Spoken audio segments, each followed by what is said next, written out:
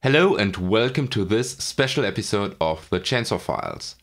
And this episode is special for a couple of reasons. First, it's actually my 2000 subscriber bonus episode.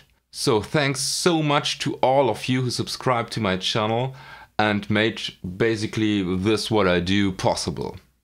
Second, it's about time to do my annual iteration of the Ultimate Chainsaw comparison. So therefore, I did something special. I'll do a comparison of every HM-2 pedal that I own or that I've borrowed and right now here in my place. But first of all, I'll give you an overview of which pedals I own and maybe say a couple of things. So you basically get an hour or 2 hour long episode of me talking about the different pedals, and after that you get the comparison, as always in front of a clean amp and in front of a distorted amp. I think I'll switch amps and don't use my usual review amps, but you'll find out when I show you. So I kind of tried to order the pedals to kind of similar groups, but this is no ranking or whatever. So first of all, we start with the pedals that are discontinued. And we have this HM-2 that's built in Japan. It's my main HM-2. I use it for every chainsaw comparison you see. I really like this pedal. It sounds kind of hi-fi. It's not as dirty as an HM-2 can be, but I really like it. As for the next pedal, I have another HM-2, but this one is made in Taiwan and it's a little more dirty sounding. And I bought another one, original HM-2, built in Taiwan as well. This one I bought from the Death Rides guitar player. He didn't use it, so I made a really good deal and bought it. And I initially bought it to use live with Nightbearer, but I switched again and I'll show you in a minute. We stay at the Asian realm and I have 3 very similar pedals now. I think I'll do another video on them, but here we are. We have the Arion Metal Master. Bought it for very few money. And the Aria Ultra Metal. It's basically a clone of the Arion. And I also have the Can Multi Metal Master. The final 4th pedal is the Rocktech Metal Worker, and those 4 pedals, or those 3 pedals, they came in a couple iterations. They have some slightly either optical improvements or little changes, and I happen to have those. I'm still looking for all the other ones. I've heard that there is a black Rocktech Metal Worker that sounds way better than this piece of plastic. So yeah, I'm still searching for this one. And the last pedal from Asia, to be precise, it's made in China. And with this one, I'm not actually quite sure if it's discontinued or not, but I haven't found it new in Germany, so I think it is. The Behringer Heavy Metal HM-300. This one is the second, I think, HM-2 pedal that I bought. First one was my original made in Japan HM-2, by the way. And I used it initially for the first HM-2 band that I had, the Nemesis Process. But I quickly realized that this pedal wasn't meant to be played live. Although both guitar players of the Swedish death metal band Lig actually use the Behringers live. But for me, it wasn't as solid as I wanted. Moving over to America, but we'll stay in the same color range. I own the Dot Super American Metal as well as the Dot American Metal. Those pedals are really close to the HM-2, but they're kind of doing their own thing. It's a very subtle difference, but you can definitely hear it when comparing the two. Going a bit south, and the next 2 pedals are actually a donation from one of you guys, so thank you so much for this. It wouldn't be possible for me to actually own them, or rather review them, because they're basically non-existent here over in Germany or Europe. So thank you, dude. You know exactly who you are. It's the Oliver HM-2. It's a licensed clone from Boss, especially made for the Brazilian market. And the Chorus HY-20. This was made, the Chorus is a Brazilian company, I think. And I don't know if this is broken or not, but this pedal sounds really interesting in a bad way. And last not least, for the discontinued pedals, we go up north to Canada. I own the Ares Effects Merciless Drive. This one is really more or less a drive and not a distortion pedal. It has way less gain than any other of my HM-2 clones. But because of this, you can really good dial in the gain if you're searching for a nice boost but still wanna obtain this chainsaw flavor. The next category are more or less still available direct clones of the HM-2. And since last pedal was from Canada, we start with the pedal from Canada. My recently purchased Gubtech Torch. And yes, you can order it in another color. We continue with the well-known TC Electronics iMaster. It doesn't have an EQ control, but the EQs are dialed in to max internally, so it's still sufficient for the HM-2 style sound. This pedal was actually used by Nightbearer's second guitar player Christian for quite some time as his main HM-2 unit, but he switched over to another pedal. And this other pedal was built by Tony Pepas from New Zealand, and I happen to own the HM-2 many clones from him. And Christian owns a custom HM-2 clone from him as well, which is now his main distortion. Now for the next pedal, I'm not quite sure if you can still order it or if this is kind of a prototype, but from Anarchy Audio there is this HM-2 clone. It's one of the first HM-2 pedals I owned. I bought it used from eBay France or so, I guess, and it does the job quite well. We stay a bit in Europe and move over to Belgium. There is JD Music Labs and they build two HM-2 pedals. One I just borrowed and I don't own, but the other one, and I think it's the better one, I still own. It's the SDM from JD Music Labs. Now we're moving to Spain, and I think all of you have heard of Decibelic's Pedal Boutique, and he makes an awesome job in recreating the HM-2 sound in a mini pedal format. And I own the Angry Sweet Volume 1. This is a prototype, it's a prototype 7 actually, but I think he didn't change anything to the serial model. And I own a prototype of the version 2 with an added blend knob, and this one was specially built from me, so thanks Guillaume for this. And the last more or less direct clone I own is from Ren & Cuff. It's the Hangman 2D. I think this is kind of limited color. I actually haven't played around with it much. I just did the review and then kind of forgot about it. So I'm eager to find out how it sounds when I spend some more time with it. That's it for the direct clones, and now we continue with the boutique and improved HM-2 pedals that I own. And we start where we left in Europe. Germany actually has a couple of builders that do highly improved and really good HM-2 boutique pedals. We start with KMA Audio Machines, the Wurm. You must have heard of this pedal. It's one of the best HM-2 pedals out there. And I used it, but in the Wurm mode, you basically have two different EQ options.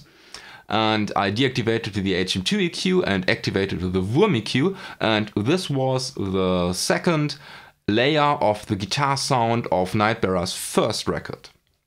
Another small company from Germany is Electric Roots, and they have a HM-2 clone as well. It's the Contagion. What's really cool about this pedal is that it has this phase switch where you can switch phases, and in combination with the blend control you get some really nasty EQ cancellation that really sound rotten and dirty. Really like this pedal. And now a behemoth of a pedal from Germany as well, from Cleartone. It's the Grindstein.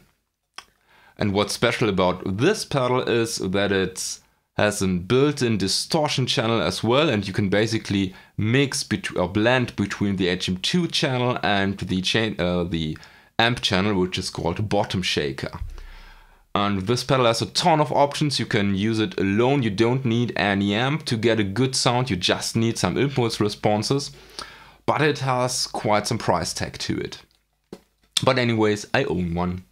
From Russia comes the next pedal that I own. It's the XYX Tech HM-1. This pedal is really versatile. It also has a unique function. It's the focus control that basically moves the two high peaks away from each other or closer together.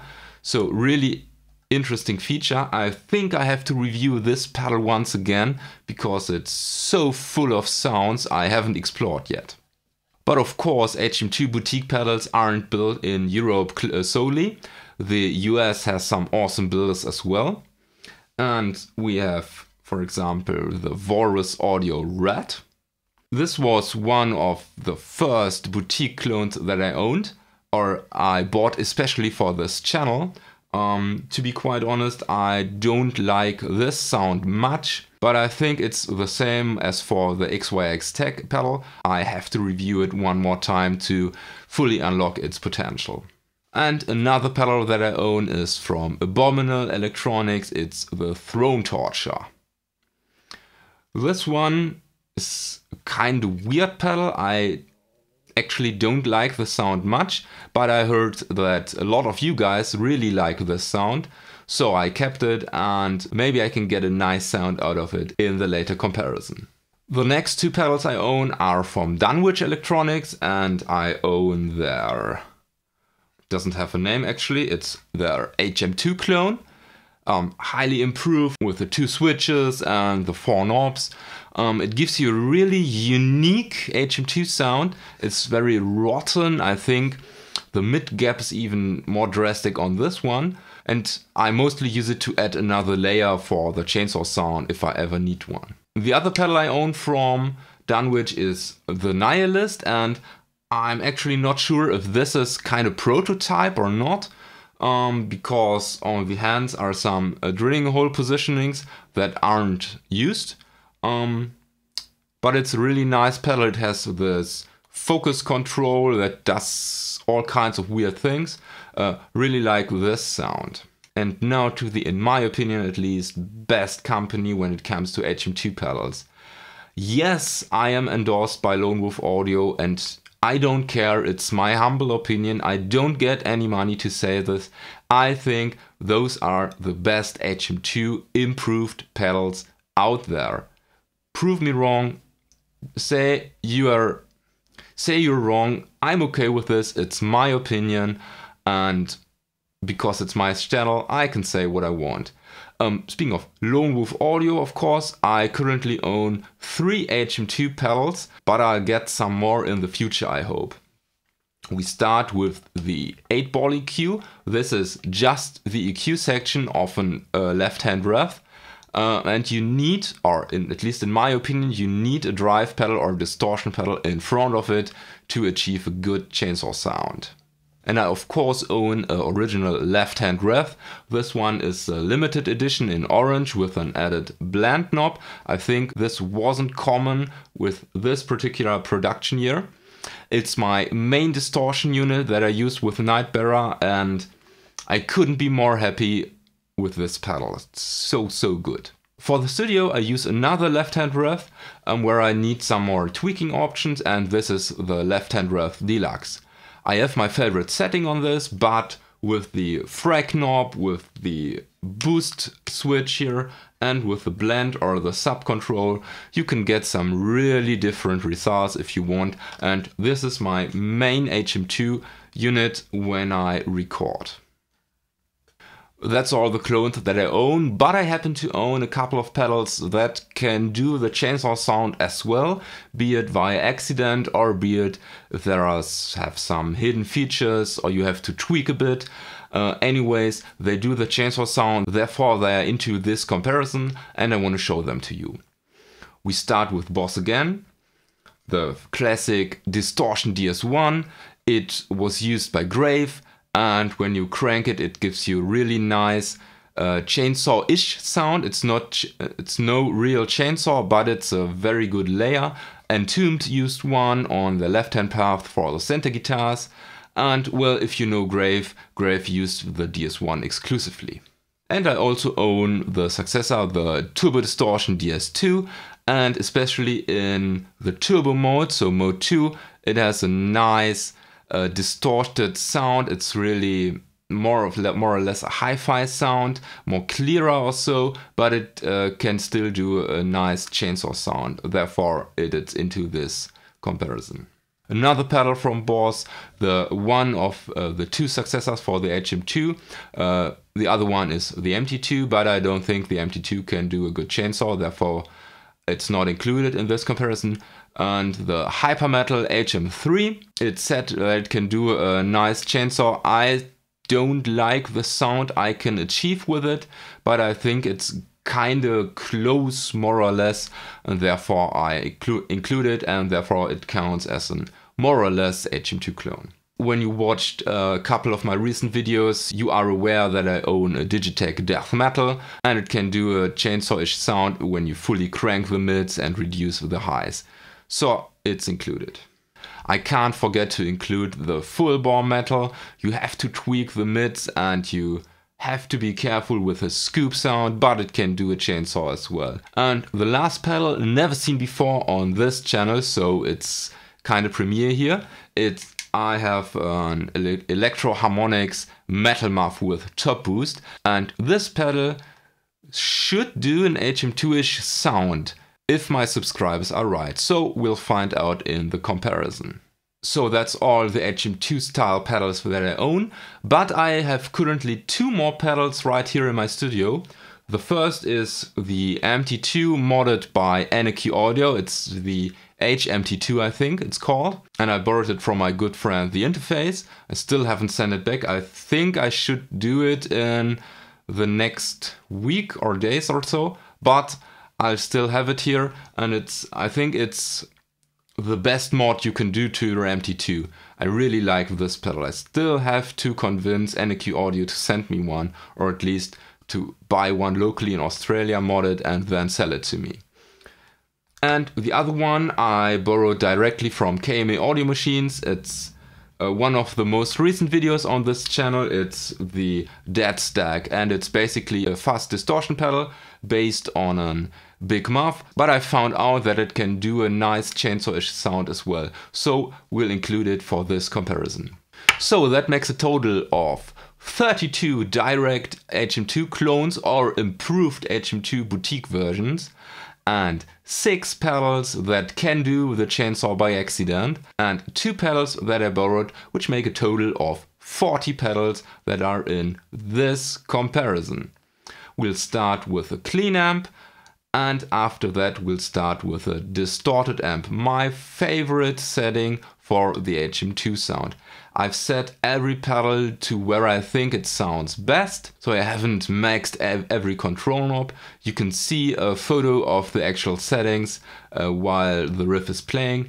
Yeah, have fun and enjoy this comparison. And again, thank you for all of you who've subscribed to my channel, and I hope it grows more, so maybe 2.5K.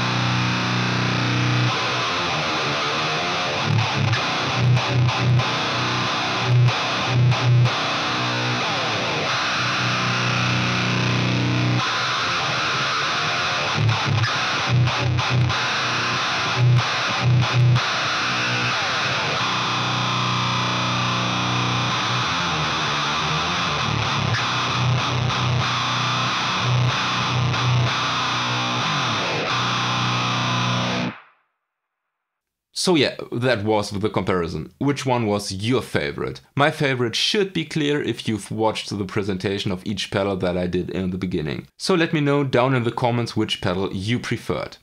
Anyways, thank you for watching, don't forget to subscribe, may the force be with you and have a nice day.